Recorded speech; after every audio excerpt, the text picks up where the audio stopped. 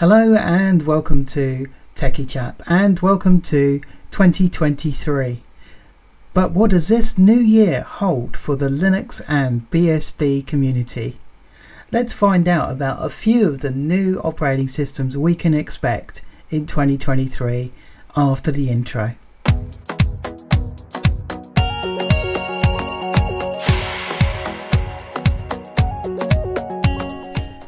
So first up on the list for systems that I'm looking forward to being released in 2023 is Elementary 7.0. Now, Elementary was one of the first, in fact the first system that I reviewed on my channel many months ago in 2022. And the last update from Danielle says, oh yeah, it's all coming together. So really looking forward to what they bring in Elementary OS 7. It has been quite a long time coming, but taking a look at the OS 7 project board, we can see that there's not a lot left to do on this project, and it actually looks like it is coming together very well. There's some sneak preview screenshots there. The new uniform dock, for example, they have been redesigning their app icons, so it's going to have a little bit of a new look to it. And also it will be based on the GNOME 43 platform. So I'm really looking forward to Elementary OS 7.0. Let's see what they can bring in 2023. And yeah, hoping for a good release. Now, if you are interested in Elementary OS and you'd like to contribute to the project, then you can sign up to be a sponsor for $10 a month, and with that you do get access to the early access preview of Elementary OS 7.0, and that means that you can then have some level of input into testing and indeed developing for Elementary OS 7. So if you are interested in this and would like to contribute, then yeah, would recommend you sign up to be a sponsor for the project team at Elementary OS.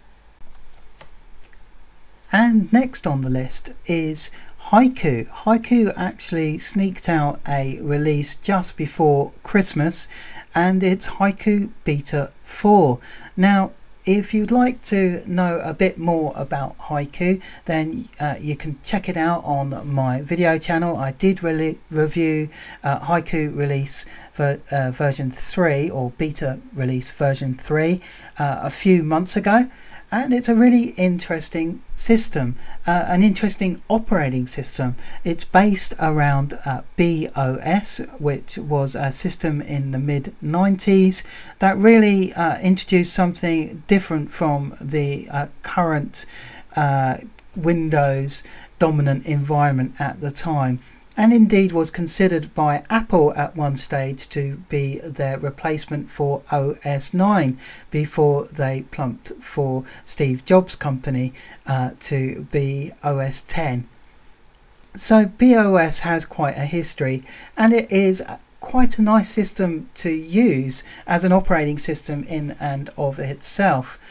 Haiku really aims to revive the BOS system, and Beta 4 really goes some way to doing that. I'm currently testing it at the moment on my Dell test laptop, and I have to say it's a little bit unstable, but every release, it's being regularly updated at the moment. Every release seems to be getting it more and more stable.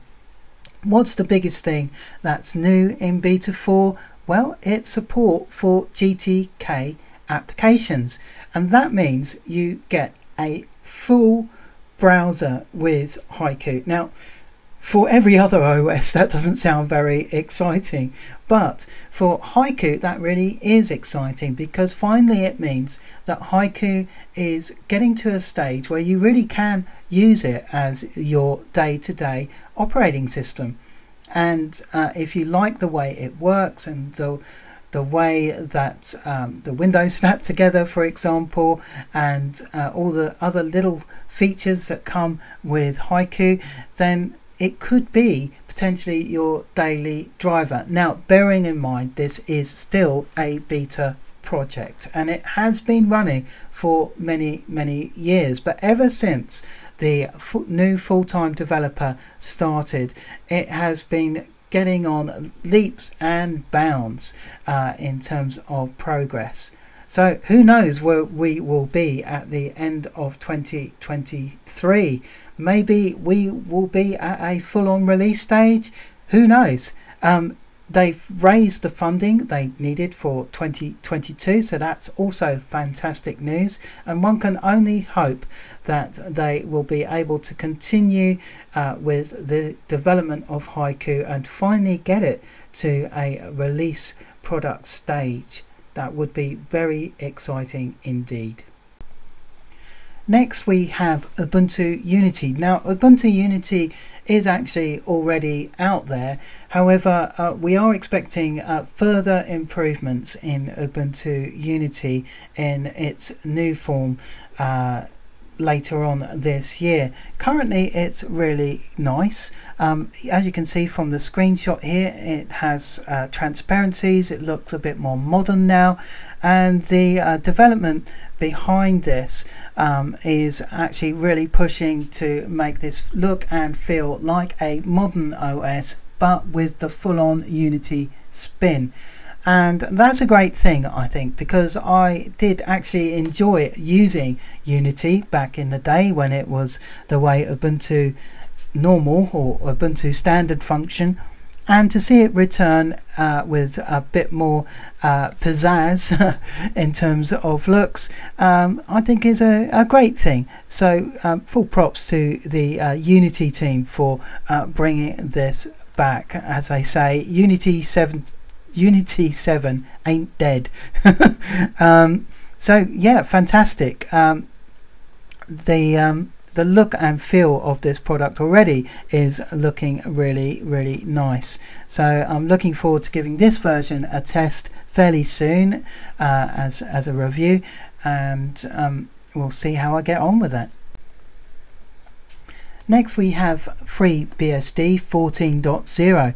Now FreeBSD 14.0 have a really good release schedule and what seems to be a very tight release schedule as well. However, you can already test FreeBSD 14.0.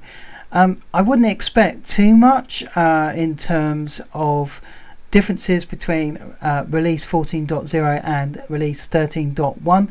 However, if you are running a wireless card that seems to be having problems with 13.1, then hopefully you can expect further improvements and further compatibility with newer particularly Intel wireless adapters in 14.0, as well as further support for newer CPUs as well, and newer GPUs too.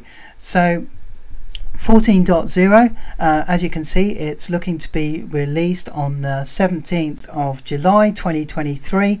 And also I should mention that I have checked with the Ghost BSD team, and Ghost BSD is a fantastic introduction to the world of BSD, and if you're a complete novice like I was with BSD, Ghost BSD is a really easy introduction into the world of BSD because it installs almost exactly like any other Linux distro installs, has a very easy installer, and you get a nice desktop environment with it as well, just to ease you into the world of BSD. Now I've checked with Eric, who is the founder of GhostBSD, and he is looking to release a new version of GhostBSD based on FreeBSD 14.0 as and when it's been released and tested. So looking forward to that one as well.